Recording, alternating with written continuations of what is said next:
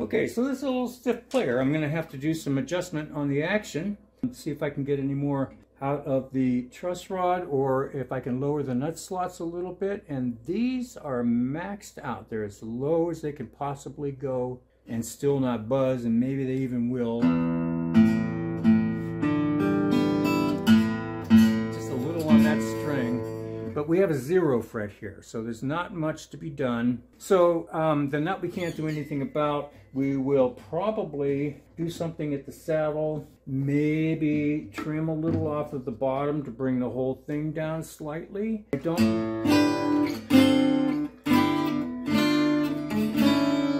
don't exactly know what action the customer prefers. This is not too bad.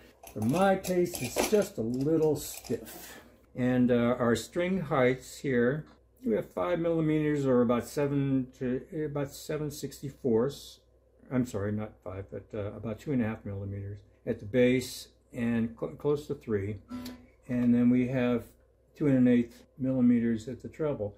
I'd like to see it down to 2, and I'd like to see this down to about 2.5 millimeters. That is, even a little lower if we can get it out. So what I'm going to try to do, I don't know if you can see this or not, but I'm pressing the 1st fret and the 14th fret, which is kind of where the neck stops being movable. And I'm tapping in the center, and I see, maybe you can too, just a very tiny gap there, basically what you can slide a business card under, maybe, or a piece of paper, a thick piece of paper in the center. So that's usually ideal. But I'm going to try to squeak just a little bit more out. And what happens is you have to have a little bit of scoop in there. It's called relief.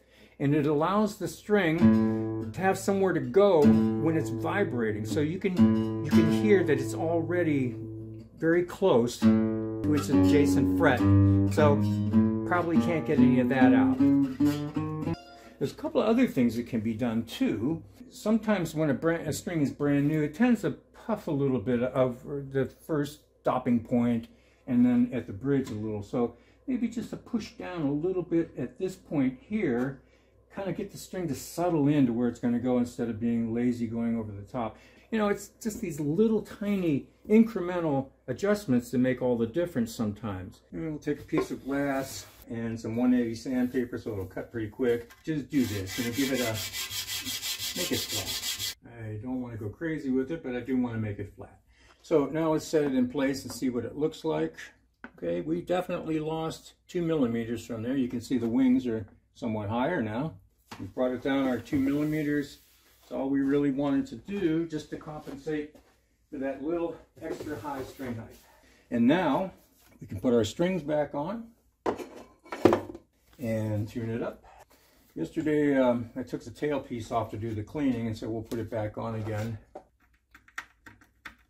Okay, there's our pretty gold tailpiece. Just always go toward the outside of the peg box as you're wrapping around the post.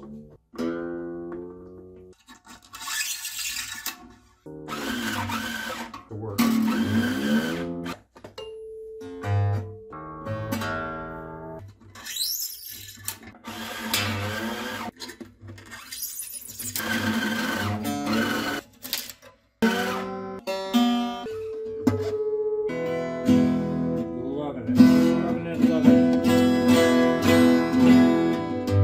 Check the frets and see how they feel.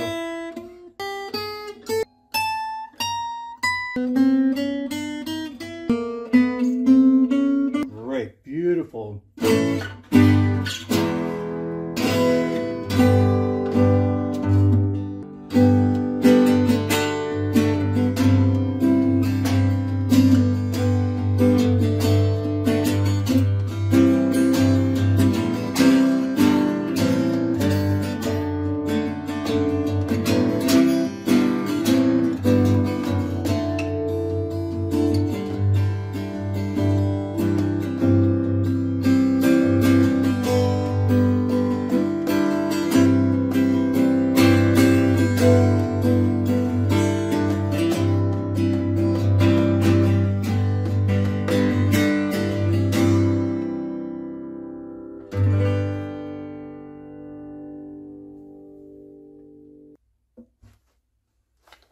Okay, one quick wipe.